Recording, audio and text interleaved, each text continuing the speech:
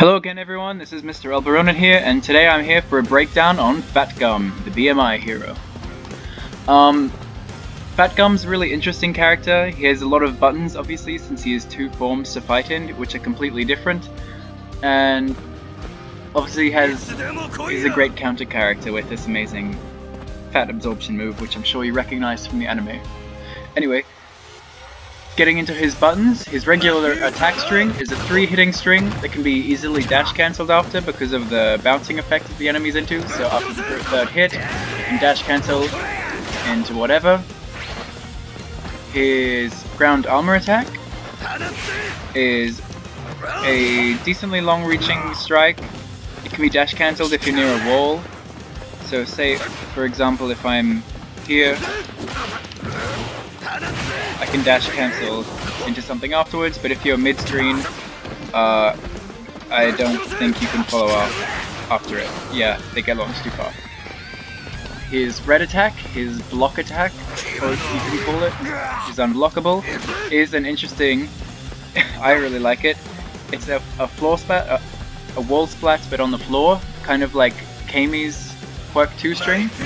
So it's quite fast and it's decently ranged. You can hit it from, I think, about here.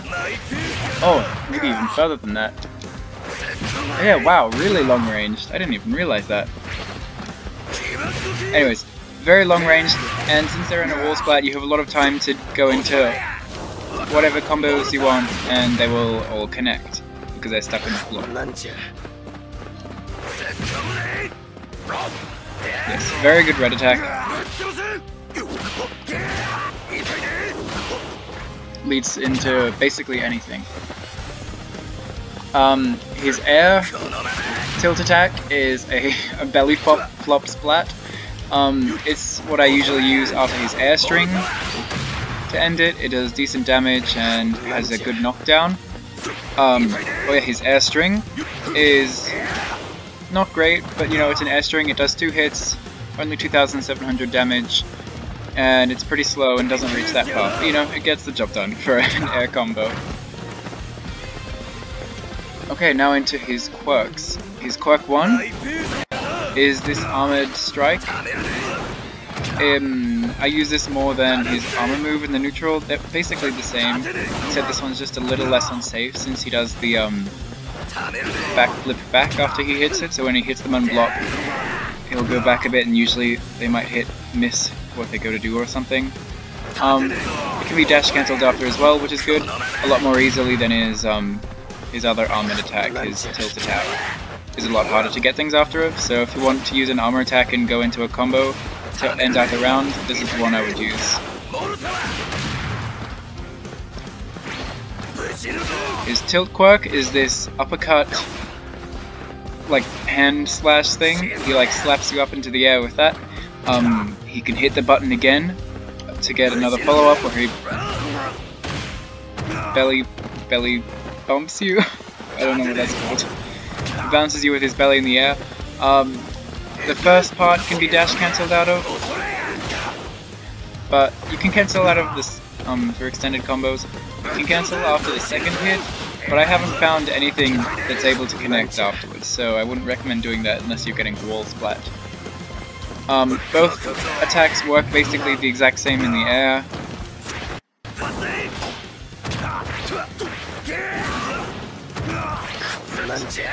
Armor move and his uppercut are both the same in the air, both hits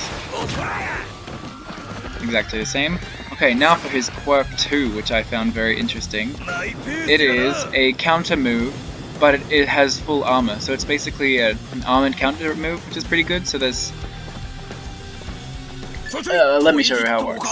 Okay, so I'll put Overhaul into doing his target combo, and I'll go into it, and see he absorbs the attacks, and can release it whenever he wants.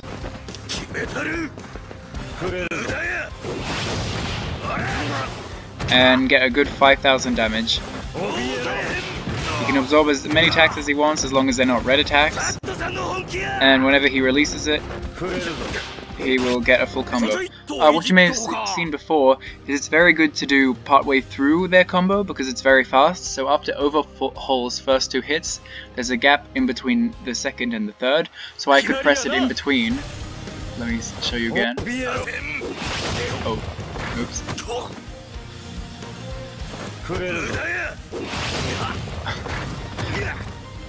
Okay, one more try. I did it before. And then you can punish his thing for 5,000 damage. This applies for a lot of characters. Oh, spoilers. That applies for a lot of characters, but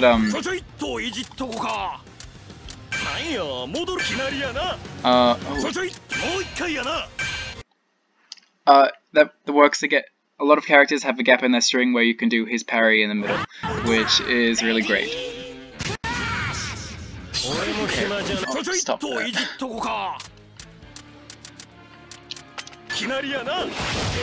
So, parry side. Oh, just another side note on the parry, it can be done in the air.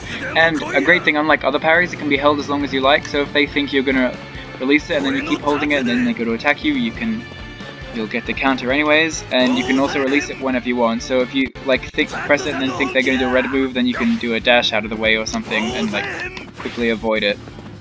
So yes, very good counter. I think it's a lot better than most in the game. His tilt quirk too is this grab. It does really good damage, but I don't have a very good way of following afterwards. They just sent flying too far. Unless you're near the wall, oops, something like that. It's very hard to get a combo. So see here if I go. Oh. Yeah, anyways, obviously you can follow up if they're near a wall because they'll bounce off and then you can get the 2 hits into a splat if you want. And then that's pretty decent damage. But another thing of the tilt quirk too is if you hold it, it turns into a true red grab. Which is great because people don't expect it, especially after your first 2 hits of this. You can cancel into that, and if they were blocking, they thought the third hit was coming, and now you've hit them with a nice and easy damaging combo.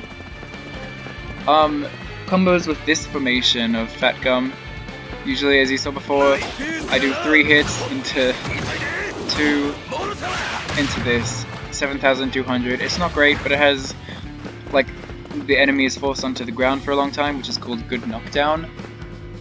You can cancel into something else to finish, will do about the same damage. Or you can cancel into something else if you want a wall splat. But yeah, I tend to stick with this for his bread and butter. His other attacks just... In this form he's not much of a combo character. Like if you could get this, you can get some cool things. Oops.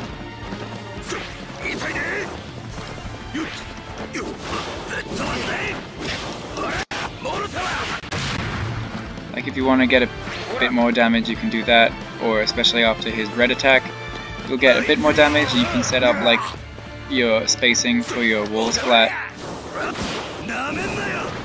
if you can do it successfully. But yeah, that's basically him in this form. Now, as you may have seen before, there was a bit of a spoiler. He has 2 ways of turning into his slim form. I think that's what it's called, his thin form. You can either turn into it by...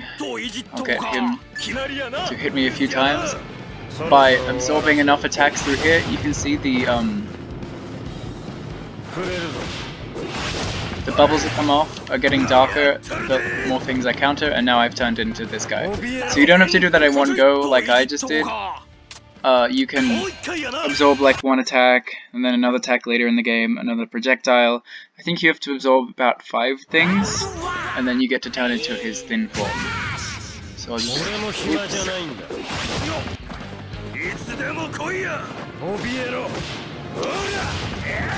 So there I get 1 counter in. You want to always release it because it's 5,000 is a decent amount of damage for a counter. And I think if I absorb 1 more, yeah, and that when it goes red, then you'll transform into thin form. And thin form, when you have the transformation, it's completely invincible then. Okay, now for the thin form breakdown, which is completely different from his other variation. So, his ground string is a 4-hitting one, but takes 3 buttons. You just press the attack button three times, and it'll finish the string. Oh, by the way, this variation is definitely much more of a brawler. He doesn't have many counters, but he does a lot of damage and has a lot of pressure and stuff. Yeah, 4-hitting attack string, pretty decent, does good damage, and can be dash cancelled afterwards. His red attack is a good red attack. It has decent distance. Actually, it has pretty good distance. I didn't realize. It has good distance, and it can be comboed afterwards. It can connect into any of these buttons. His tilt attack isn't that great in this variation. It's very short ranged. You don't get anything obvious after it. You can't combo into it.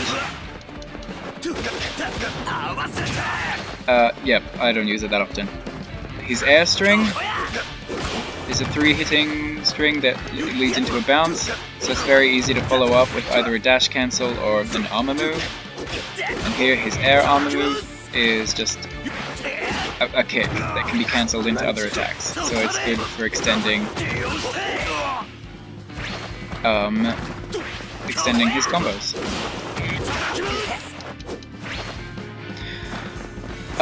In this form, his quirk 1 is a 3-strike attack that on the ground launches them into the air and does decent damage, and this is how I usually start combos, so I can go 1, 2, oops.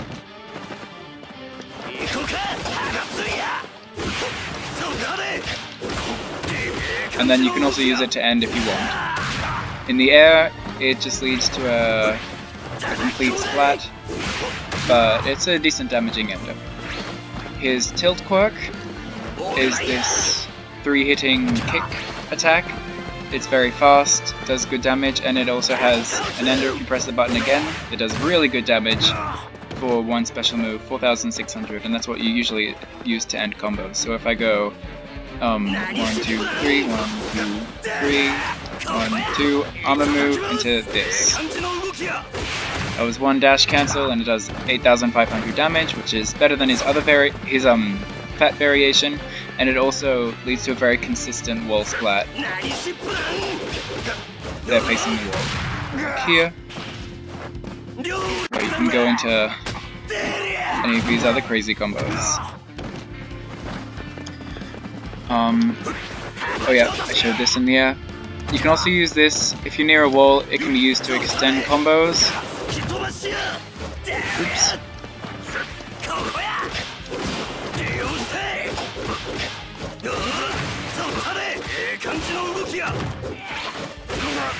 Like so. I messed that up, but you see the point. 1, 2, 3, into this. 1, 2, 3, that. And I wasn't near a wall. But essentially you can follow up again if you're near a non-wall splatting wall. His quirk 2 in this variation, you don't want to do too many times, because this is, if you use it too many times, he'll turn into his fat form again. It's essentially a really high damaging strikes. As you can see, there's 6,500, and it's quite fast, but as you can see, he eats a takoyaki afterwards, and I think if he does this move 3 times, then he'll turn into his fat form, and I don't want to do that because I want to keep showcasing him. His tilt quirk 2 in this variation is this unusual grab that throws them far away. It has a cool animation similar to his... Oh, no, oops. Well, I guess now I can showcase the second way of him turning into his fat form, and that's obviously... oops. That's obviously by going into his... using his level 2 plus ultra attack. So we saw there was a basic combo into it. It'll do pretty decent damage.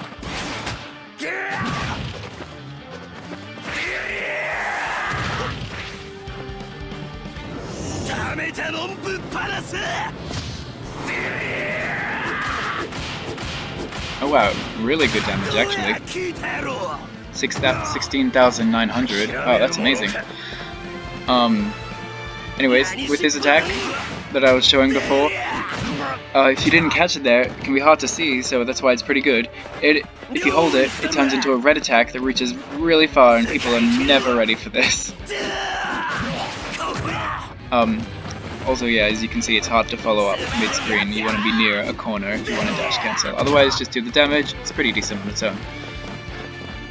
Okay, so I might have shown you already, but combo-wise for this variation, I like to do these into, so his first 2 hits into his quirk 1 string. Oops, not like that. So his this into his into this, into his 2 hits from the air. Oh, actually, I think I can optimize it further by doing 3 hits in the air. Let me test that. Yes, I can. Okay, so the B&B in this variation, bread and butter, B&B, will be 1, 2, 3, 1, 2, 3, 1, 2, 3 into armor move into kick ender. Oh yeah, there we go. 9,000 damage, which is a little bit better. 1, 2, 3. Oops, not that. 1, 2, 3. 1, 2. 1, 2, 3. 1, 2, 3. 1, 2, 3. 1, 2, 3. 1, 2, 3. 1, 2, 3. There we go. That was a slightly more extended combo. I did 2 dash cancels and got a little bit more damage. Actually, you know, that was a decent amount more damage to do, so yeah, if you want, you can go do an extra dash cancel after the kick special move.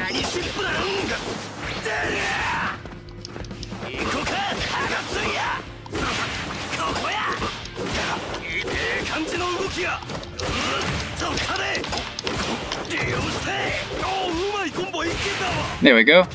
11,300 damage. And if you didn't notice, that wasn't even a meteor blow at the end, so if I was near a wall, that would have wall splat. Here, let me show.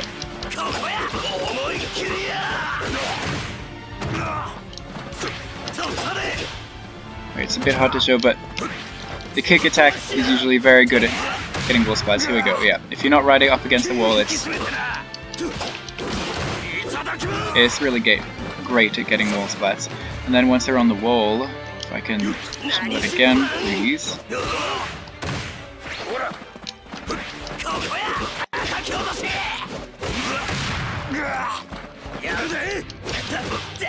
You can just restart the whole system. Or, actually, even better,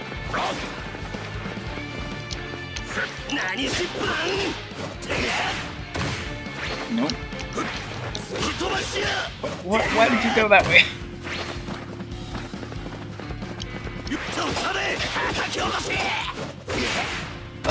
Essentially, when they go into a wall splat and then they're stuck into the wall, dash up and do his red move, and then do his normal combo again.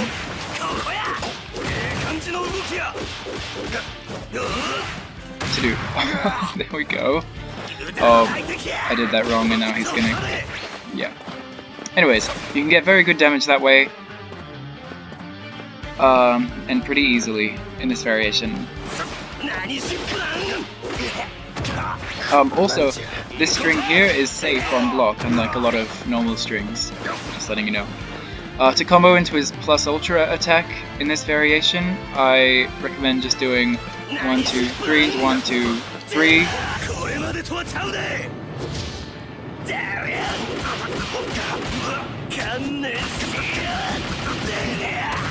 It does 11,700.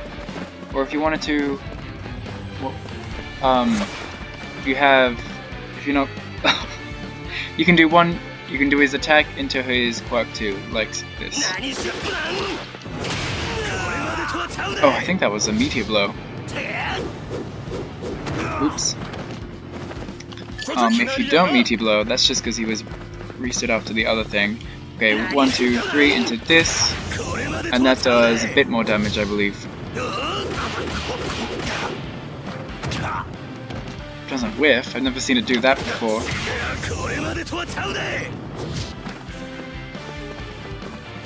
2, 3 into this.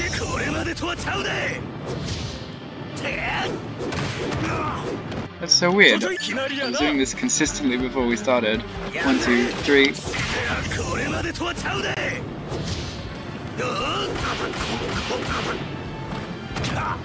Maybe it's the size of the character. I was practicing on Nomu before. Maybe it doesn't work consistently on smaller characters like Overhaul. Okay, yeah. So if that's the case, I definitely recommend sticking to this where it will actually hit.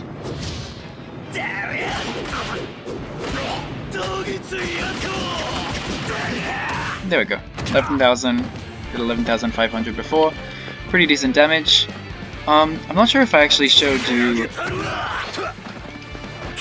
combo into a plus ultra attack in his fat form, so I'll quickly show you that. I usually do,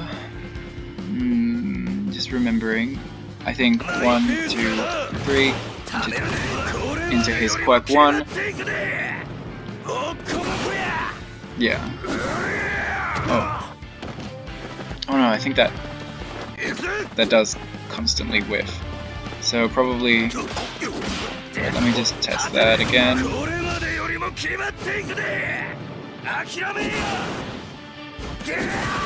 Oh no.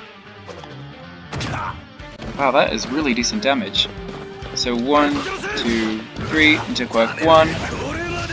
And then hopefully if you're not right beside a wall, the whole thing will hit and do really great damage. Wow, 13,500. That's pretty good. Anyways, I think that's about it for Fatgum. Make sure you're using his counters. Obviously in this game, so many people just mash buttons and attack whenever they want, especially if you're fighting in 100% Deku. Just throw this on, they press the button, release it whenever, as soon as you see them hit something, so that you can get the counter, absorb, go into your slim form, and then use his amazing rush down. I think that's about it for Fatgum, so thanks guys, thanks for watching, and thank you for the recommendation of covering Fatgum, because I think he's actually a pretty interesting character. Thanks guys, thanks for watching.